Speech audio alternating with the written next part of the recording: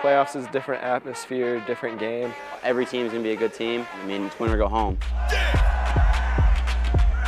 So this is definitely going to be our toughest test of the year, but we believe we can get better in this first round of the playoffs.